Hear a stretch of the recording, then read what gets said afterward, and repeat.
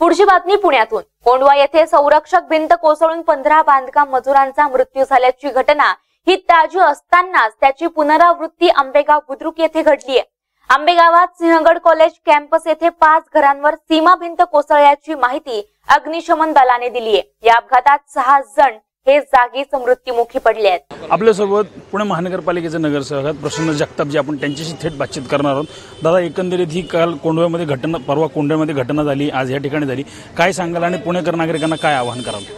पुणे परिसरात आणि संपूर्ण महाराष्ट्रामध्ये आता पाऊस चालू आहे, त्यामुळं प्रत्येक नागरिकांनी आपण कोणत्या भागात राहतो, कोणत्या पद्धतीत राहतो, त्या भागाचा विचार करून त्या ठिकाणी वास्तव्य करायला पाहिजे।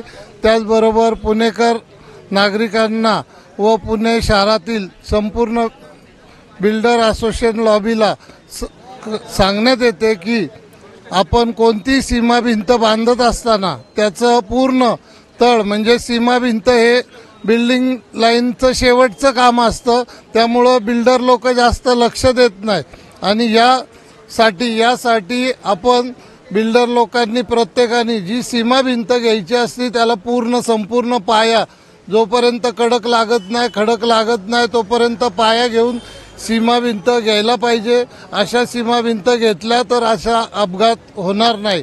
आज या सिंहगड परिसरामध्ये कोंढव्याच्या नंतर आज आंबेगाव, वारजे अशा पुण्यात विविध ठिकाणी या घटना घडत गेलेल्या आहेत। एकंदरीत जर आकडा काढला तर तो साधारणपणे 30-22 घरामध्ये जातो। अजूनही महानगरपालिका आणि शासकीय किंवा प्रशासकीय व्यक्ती हलगर्जीपणा दाखवतात का? ही वस्तुस्थिती हलगर्जीपणा दाखवत आहेत। कोंढव्याची घटना आणि त्याआधी बाणेरची घटना एक घडली होती, ते बांधकाम करताना मजूर मेले होते, परंतु प्रशासन इतकं ढम्म आहे की आता महापौर सांगतात किंवा आमचे अधिकारी सांगतात की आम्ही पुणे शहरामध्ये 2 दिवसामध्ये सर्वे केला, परंतु मग ही आजची घटना कशी काय घडली या ठिकाणी? जर तुम्ही सर्वे केला होता तर मग हे काय कसं काय घडली तुमची घटना? तर हे अक्षम्य दुर्लक्ष आहे। म्हणजे तुम्हाला एवढी उपरती ज्या वेळेला तिकडे 15 लोक मेले, 3 लोक हॉस्पिटलमध्ये गेले, त्यानंतर जागा व्हायचं तर तसं नाही तर प्रशासन ढिमो झालेलं आहे। आणि सर्वात महत्त्वाचं की जे सत्ताधारी त्यांचा त्या प्रशासनावर अंकुश नाही आहे आणि तो अंकुश नसल्यामुळे ही कामं हलगर्जीपणा ह्या कामामध्ये दिसून येतोय असं आम्हाला या ठिकाणी वाटतंय।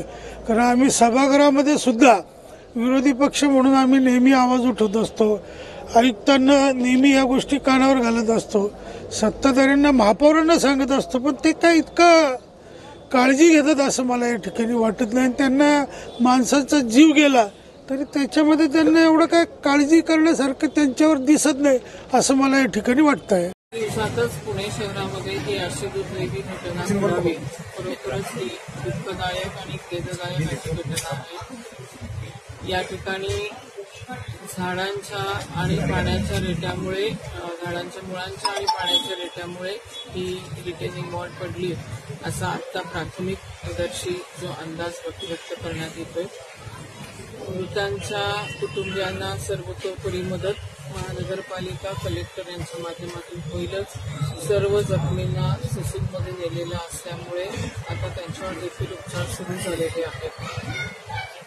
या सगळ्या पार्श्वभूमीवरती गेले 3 दिवस महानगरपालिकेने युद्ध पातळीवर सर्व बांधकाम साईट तपासायला सुरुवात केलेली आहे आणि 287 बांधकाम साईट आतापर्यंत आमच्या तपासून झालेल्या आहेत।